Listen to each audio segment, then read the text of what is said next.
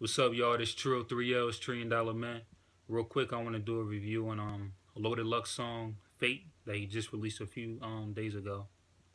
Now, first I'm gonna say, dope ass song, dope ass video. Like Loaded Lux has dope music. He's one of the few battle rappers in the game that can actually make good music. Now, the only thing I don't like about it is, because you know I gotta state what I don't like about it.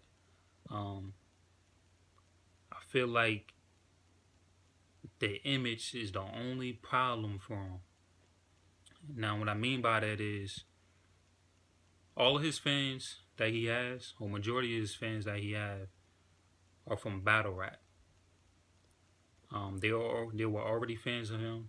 They're already fans of battle rap, so naturally they're going to support his music. Now, not the rest of his songs, but with this song, it sounds like he was able to integrate the new wave, like the new generation's sound and style into this song, and he did it actually pretty well. I've heard him songs before where he done it before, but so with that being said, with this song, I feel like obviously, or if you're not marketing it to like this new generation, that's not your demographic.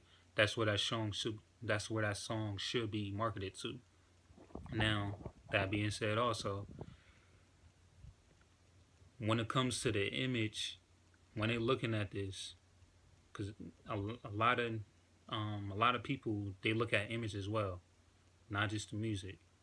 So it's gonna look like a 30-year-old plus dude dyeing the front of his hair, dancing like the new cats, and is really not gonna work well in generating new fans outside of battle rap.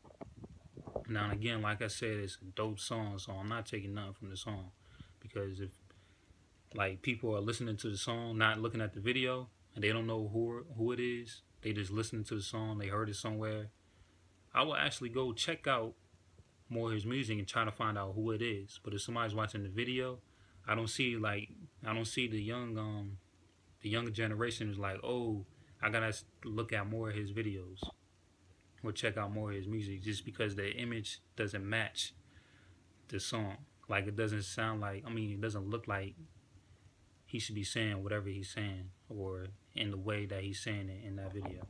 But again, dope video. He had Joey Badass in the video, Roaded Me or Riding Me, whatever his name is. The dude from Power, he was in it, and T-Pain was in it. They actually should have been on the song. And again, also, if he would have like gave that song to like one of the younger dudes, the song would be like even doper. Like, picture Joey Badass spitting that song, like the chorus or something. Like, that song would be even that much doper. It actually is reminiscent of like Kevin Gates style, like not like one of the songs that you hear on the radio, but like one of his like older mixtapes, like the first Luca Brasi mixtape. Reminds me of kind of like Hold Your Head from that mixtape. But yeah, like it just has that certain sound that somebody younger should be spitting. But anyway, it was, like I said again, dope song. I'm not taking anything away from him. This is just my thoughts on it and my opinion on it.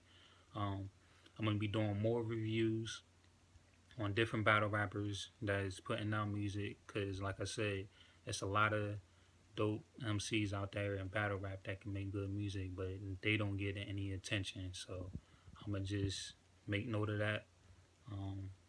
Again, I'm gonna still do my recaps, my battle rap recaps. So check out those, and remember to like, comment, and subscribe. Trill 3L's Trillion Dollar Man. Peace.